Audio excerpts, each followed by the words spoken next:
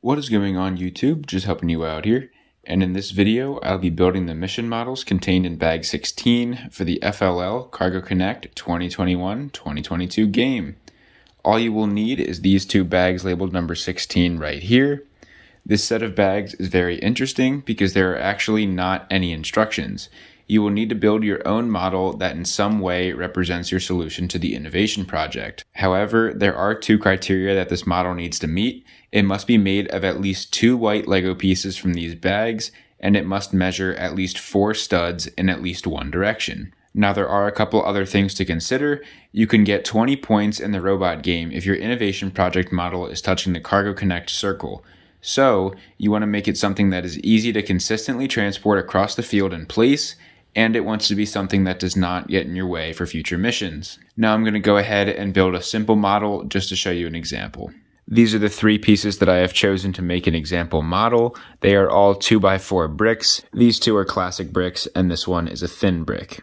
Now, just to give a little clarity for those of you who may not know, one of the criteria that you have to meet is that your innovation project model must measure at least 4 studs in at least one direction. And so when they refer to something as a stud, it's one of these circle things right here. So taking a look at this piece, we have a total of 8 studs. So these 4 right here and these 4 right here.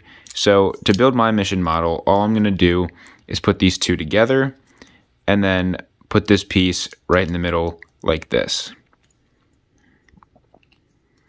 And this right here would be an acceptable innovation project model that would meet the criteria. Now, just to go over them one last time, the first one that I mentioned was that you need to use at least 2 white Lego pieces from bag 16. Here I have chosen 3 white pieces from those bags, so I satisfy that criteria. And the other criteria is that it must measure at least 4 studs in at least one direction. And if you look at it face on just like this, you'll notice that up and down here, we measure 4 studs.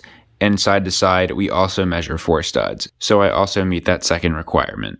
And so that's pretty much it for this video. Feel free to check out all our other LEGO videos in the playlist in the top left corner. If you enjoyed this video, please drop a like.